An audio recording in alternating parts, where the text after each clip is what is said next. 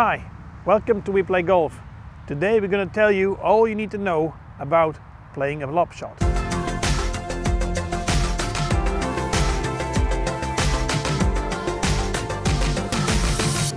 Welcome back to We Play Golf, the golf channel where you easily learn how to play golf.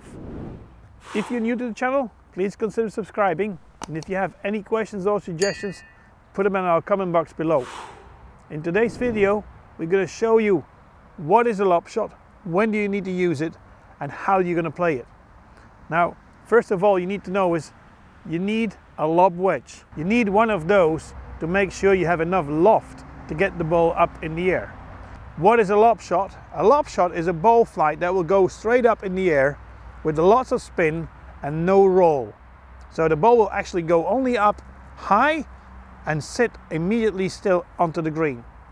So where are you going to need it? Well, first of all, if the flag is very close to the front of the green.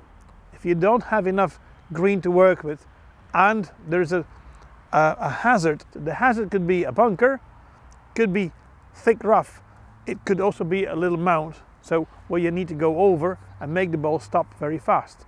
The other hand, if your ball is in thick rough and you're still very close to the green and you have some room to go between the front edge of the green and the flag, there I would actually use my lob wedge again, because when you play from very long grass you don't get enough spin, so you want to add speed. With this loft I'll need to add speed to get through the grass, and eventually it won't run as much as I would have with a pitching wedge or a gap wedge. When I show you the first lob I'll be playing, it's actually the ball is now deep in the rough. I've got a bunker in front of me and not a lot of green to work with. First of all, I put the ball towards my front foot. I keep my weight onto my front foot and I push on my left foot. I keep pushing on that foot.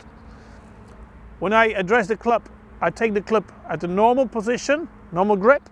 When I put the club on the ground, I'll be posing it about 1 inch before the ball. So I have 1 inch of grass between the club and the ball. That's where I'm gonna aim the club face, and the sole of the club will bounce underneath the grass at that point. So with the 60 degree, keep your weight on the front foot. Now from there on, I'll make the back swing 3/4 with the wrist hinge up. Now this action is loading up the shaft, and then I can release the club face down into the grass. With the sole of the club face being as thick as this one, it will give me enough bounce to get through the ball and through the grass. This is how we do it. Address the club 1 inch in front of the ball, aim there, and make speed with the club face underneath the ball, leaning on your left foot.